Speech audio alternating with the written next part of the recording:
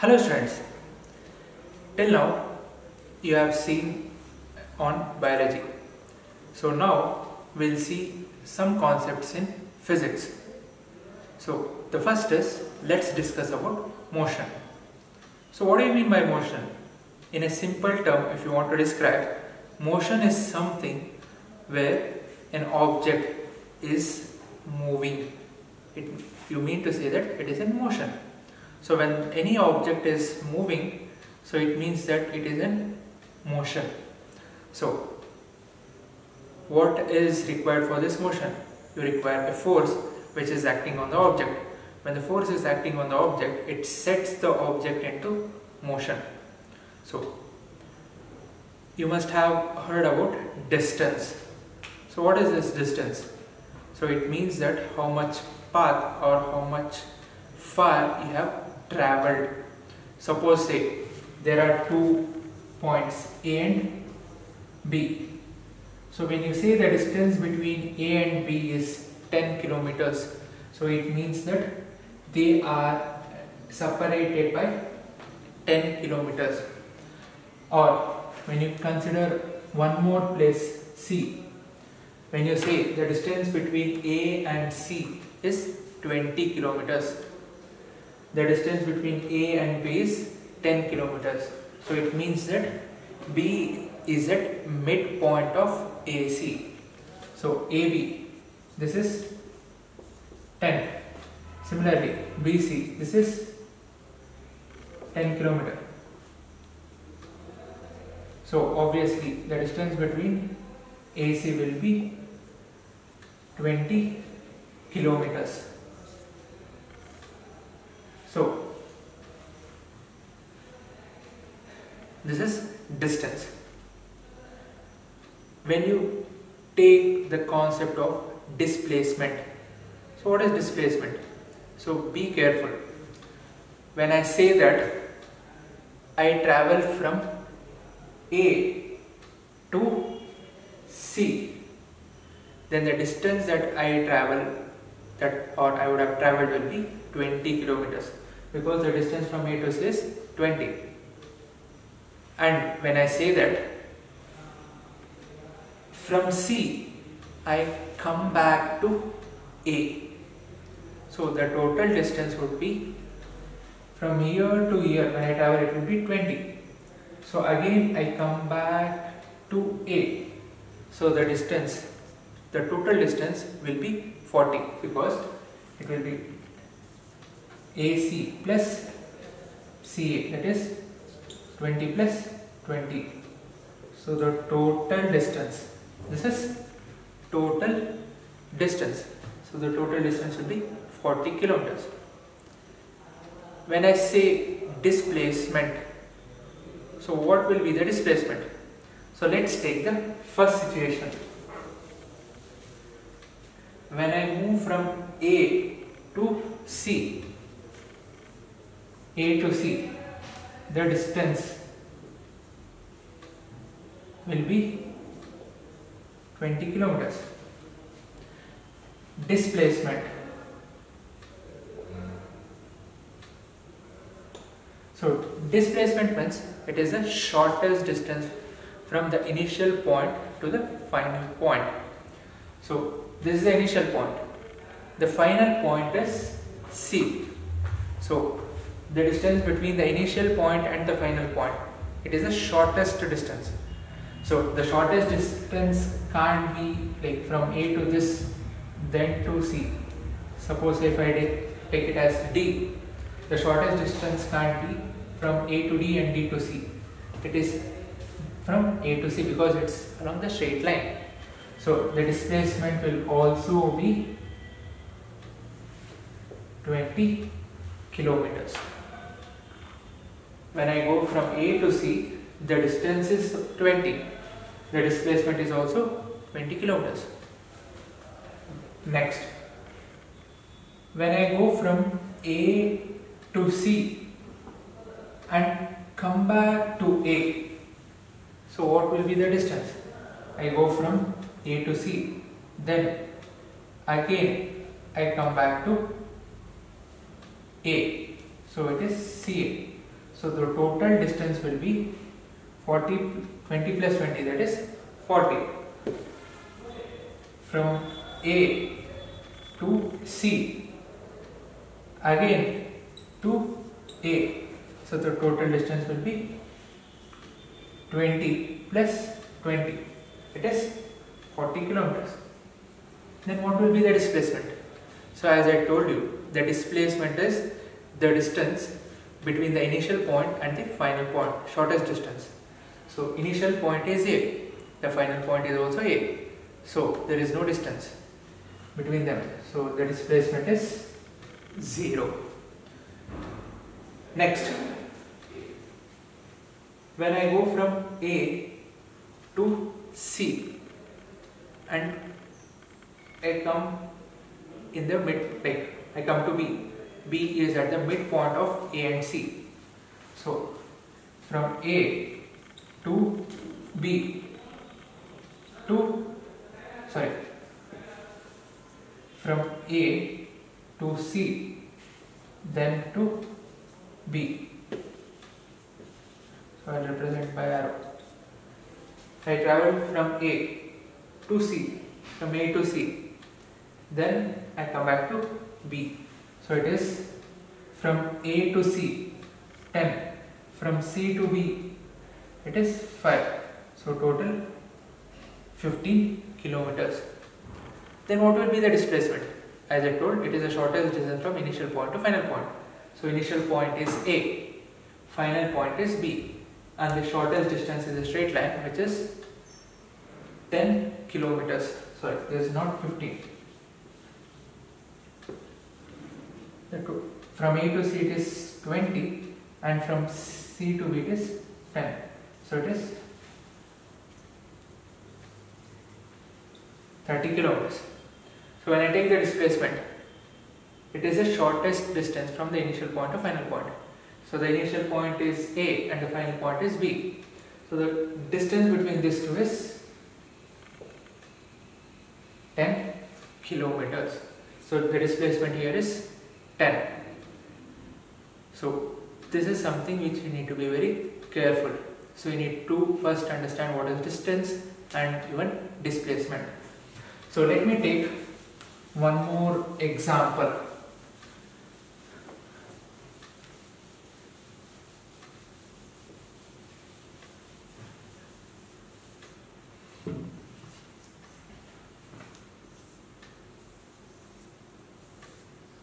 This is a square. Assume that this is a square. So this is not looking like a square, but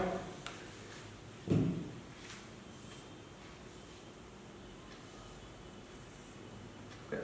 So assume this to be a square. A, B, C, D. So A, B, C, D is a square. So let me take all the 4 points at a distance of 10 meters. So now when I start from A, I go to B, then C, then D. So from A I'll go to B, then C, then finally I'll come back. I'll come to D. So in this case, the distance is 10 plus 10 plus 10. So it is 30 meters. But what will be the displacement?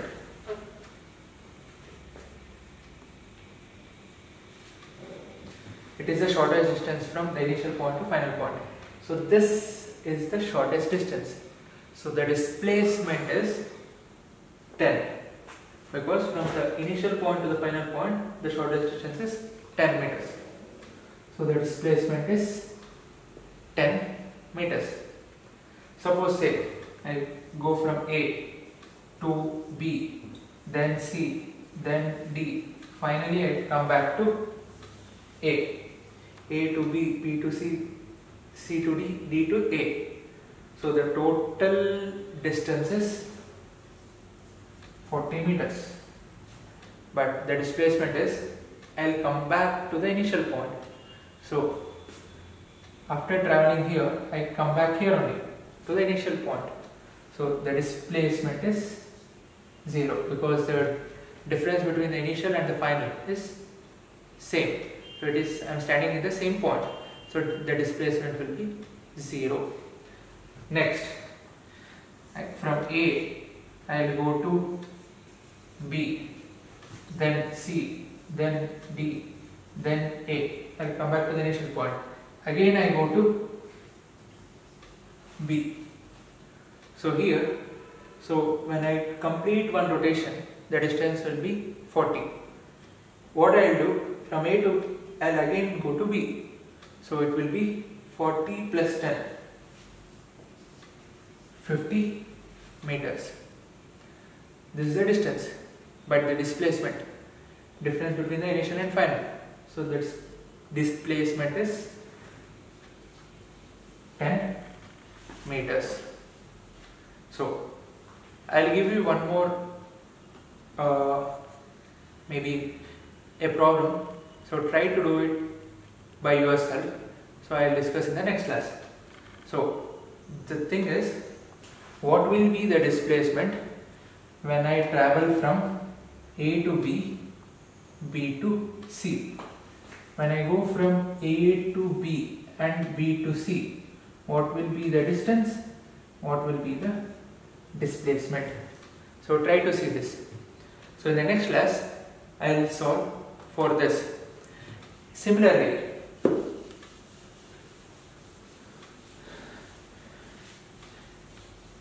you know what is a distance and what is displacement.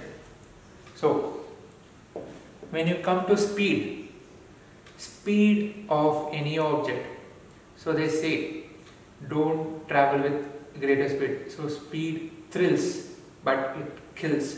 So there is a saying, speed thrills but kills, because when you travel with a greater speed, so there are high chances that you might get into accident, because it will be very difficult for you to control the vehicle. So it's better to travel at lower speed or controllable speed.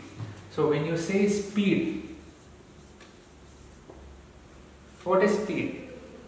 So it is nothing but how much distance I will cover in a given time. So when I take the same example, there are two places, A and B. Suppose say that they are at a distance of 200 kilometers. The distance from A to B is 200 kilometers. If I want to travel from A to B, if I take 4 hours, then what will be my speed? So if I want to calculate, how do I calculate?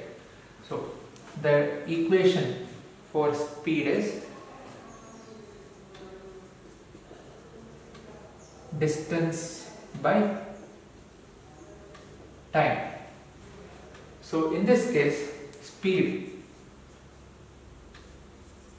is distance. The distance is 200 and the time is, I take 4 hours. So the time is 4 hours.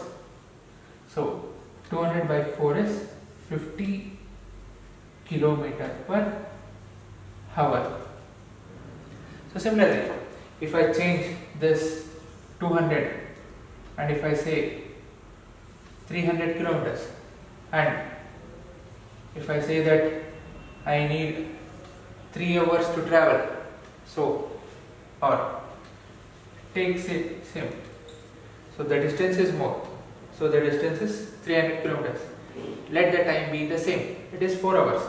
So speed will be distance 300 by 4, it is 75 kilometer per hour. So when the distance remains the same, when the distance is increasing and the time remains the same, the speed has increased. We can calculate. Next, let the distance be the same.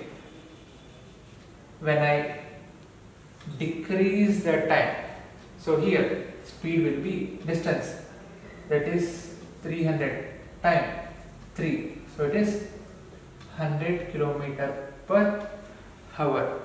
So here the object is traveling with greater speed, so it means that every hour I am traveling 50 kilometer, or to travel 50 kilometer I need 1 hour. So here to travel 75 kilometer I need 1 hour, or every hour I will be traveling 75 kilometer if I go on in the same speed. So similarly it can be meter per second also. So if you take this 300 meter, or when you take a 100 meter track, and when you say that you take 20 seconds to run this 100 meter, this speed is very low, because Usain Bolt, the gold medalist in Olympics, he has taken less than 10, around 9 something. So this speed is very less. So this means to travel 100 meter you are taking 20 seconds. So what will be the speed? The speed will be distance by time. Distance is 100, time is 20. So 100 by 20 is 5 meter per second, because the distance is in meter and the time is in second. So it is 5 meter per second. So this means that every second I will be traveling 5 meters, or to travel 5 meters I need 1 second. So in the next class I will solve some more problems on distance and displacement. With that we will see what is velocity, what is acceleration, and many other things. So till then, thank you. Have a great day.